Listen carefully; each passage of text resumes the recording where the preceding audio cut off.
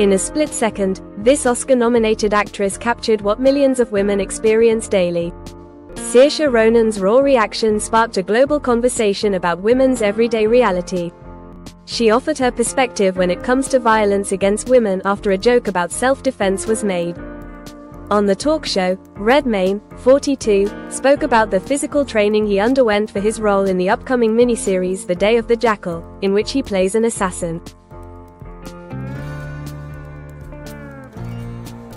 After he said that he was taught how to use his phone as a weapon if someone was attacking him, Mescal, 28, and host Graham Norton then began to joke around, saying they would not think of using their phone as such if they were in danger.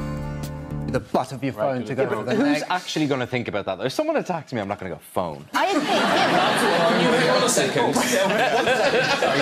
1 second. That's what girls have to think about all the time. Yeah. Am I right, ladies?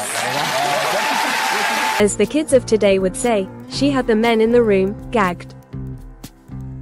Many women have since voiced out their own experiences regarding the issue and praised Ronan. Sometimes the most powerful statements aren't planned, they're just real.